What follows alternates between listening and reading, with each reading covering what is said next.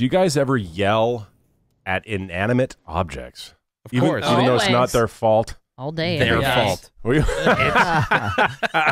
you know, I mean, like if you yell, personifying it here. Well, yeah, you yell at your phone or something because yeah, I had this house that I finally sold, which I'm happy about. But while it was in escrow, which took just under a month, I had to get the utilities back into my name. I had tenants in that house. They moved out, so I had to get the electric back in my name. And for all of 3 weeks, got a relatively small bill for the month of electricity. I think it was, I don't know, let's say $35.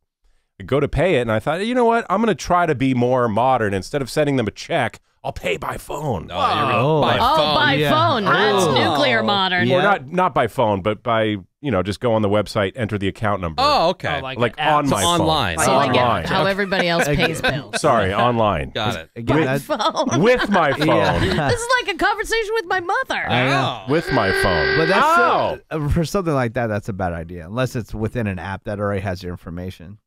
But go ahead. But anyway, I enter everything in, and then it says at the very end, and this is all about the principle, not the money. Yeah. There is a $1.50 convenience fee. For paying that way. So I put my phone down, I'm looking at my phone, and I'm screaming at it. This is convenient for you. I could easily write my check, which I was ready to do, put it in the mailbox, then somebody on your end has to receive the mail, open the mail, process the paperwork, sign the check, deposit the check, do a million different things, or you could receive my payment. I'm making it convenient for you. Now, maybe is it one of those things, and I don't know. Oh, it pisses me off. I know what you're talking about, but maybe it's one of those things where because they get charged by a company to process like a credit card or whatever, certain stores will say minimum whatever dollar charge, or you have this fee. Because they're getting charged by the credit card company. So okay, but I mean, you're getting cash you have to pay for your utilities at a deli. Are they charging you a light fee when you order a turkey sandwich? I understand your built point. in. You know what I'm saying? Yeah, I understand your point. Much like when you buy a concert ticket. Oh, there's a convenience fee. It's convenient for you. Would you rather staff a box office of actual employees and have people open up the window and be there? And it pissed me off. Or have the fraction of a penny that it costs to have that system up. So you're yelling at So yourself. I'm yelling at my phone as if it's that fault. And see, this is, and I'm all alone looking at this is why I don't pay bills like this. You know, I don't want to pay a convenience fee. I'm paying you, and you want me to make it convenient for you, so you're going to charge me more. Oh, it makes me so mad. How stupid. I'm there. And I tried to get more with it, you know, by paying my bills online. Screw it. I'm trying to be with it. Back to my check. Gravy, you know, whatever. I'm setting my trying ways. to be hip. Back to the checkbook. I yell at stuff. Like if I have to hang a picture or I got to do something around the house like that, and like, you know, like you're hanging, like you drop a screw or you drop or the one thing you need is like you're balancing everything, and the one thing you need is sitting on the table right there. I'm like, and then you have to stop bitch. everything. Yep. Like, yep.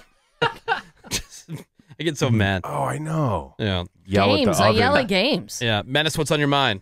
Well, I don't know if you saw that interview recently with David Spade, and he was sharing a story where he went to a restaurant and then he noticed that Adam Sandler was there in a special back room with a bunch of people.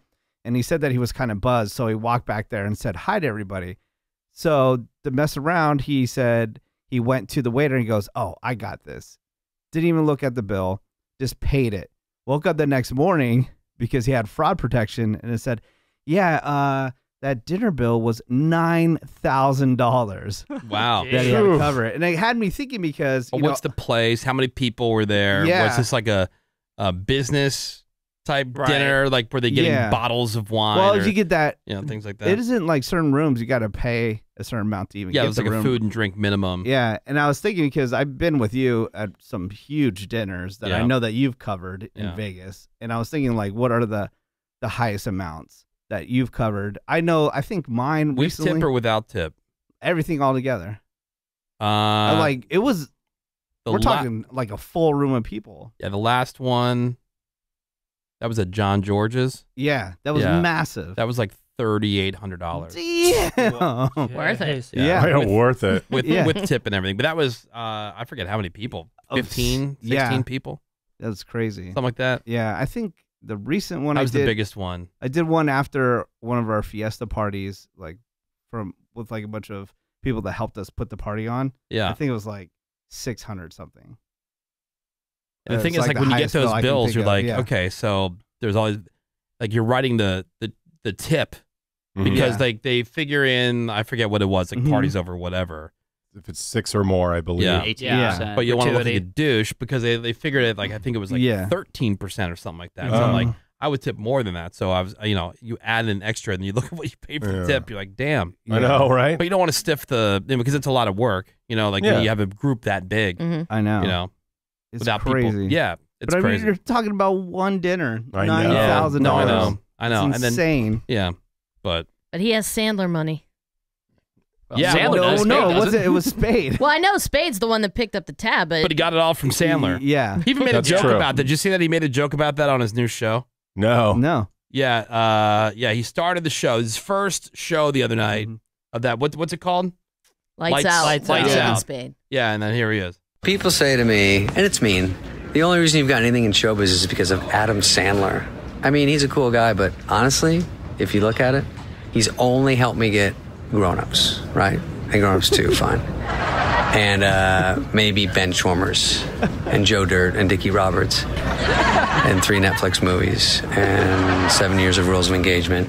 And he co-signed on my house. Other than that, the dude has got me Jack, all right? And I got this one all by myself with a little bit of help from Chris Rock.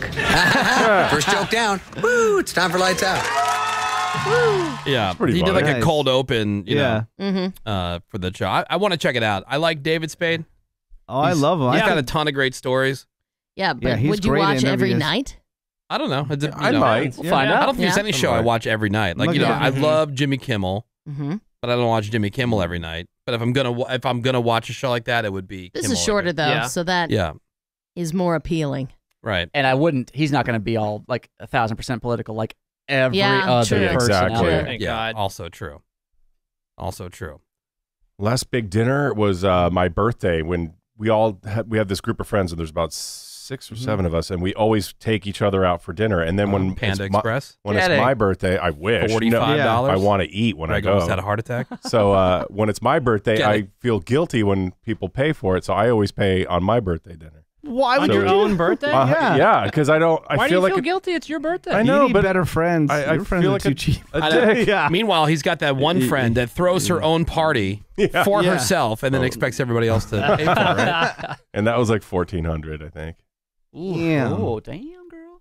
Raby, is there ever a situation where you would, pick up a big dinner tab like that? Yeah, I picked up my. Was it my aunt's birthday? Every story that comes out, like Raby's over there shaking her head, like. Never. It was my aunt's birthday, and so it was me, my aunt, my uncle, and my cousin and her husband. But I had just gotten a huge win at the casino, so I'm like, dinner's on me. Shocking. and it was like $1,000. Yeah. Jeez. Damn. Lots of alcohol. But I had just, filled out the tax form for my winnings. Yeah, but see, earlier in the day. Again, we've talked about this before. I don't like it when somebody else does that for me.